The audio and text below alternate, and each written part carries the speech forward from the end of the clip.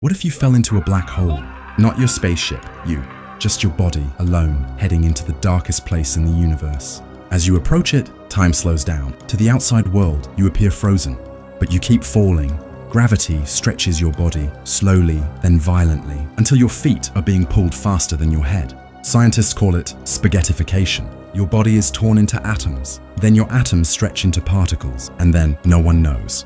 Do you hit a wall or enter a wormhole? Do you reach the end of physics or the start of a new universe? Inside the event horizon, time doesn't work the same. 1 second for you could be centuries outside. Are you dying or becoming something else? Some theories say information never dies. So is a version of you still out there?